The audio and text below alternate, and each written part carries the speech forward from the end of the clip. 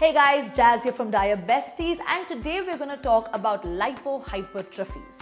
What are lipos? They are abnormal accumulation of fat or scar tissue under the skin, and it happens because of repetitive use of injections in one place. Why are lipos bad? Because they make the insulin absorption very unpredictable.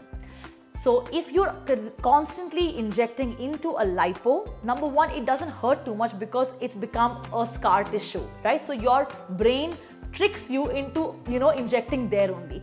But the insulin is not getting completely absorbed. In fact, sometimes you could be taking up to 30% more insulin if you are injecting in a lipo. This could cause hyperglycemias, unpredictable hypoglycemias, and just general management issues.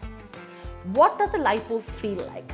A lipo is often a large or small, rubbery, hard, sort of a nodule under your skin. They can become big, they can still stay really small, but they will feel abnormal, they will feel like a lump under your skin. So it's very important to test for lipos. If you do see that you've gotten a lipo, what you need to do? You need to completely stop injecting in that space. Lipos will go away by themselves, but it can take anywhere from up to 4 weeks to a year, depending on the severity of the lipo.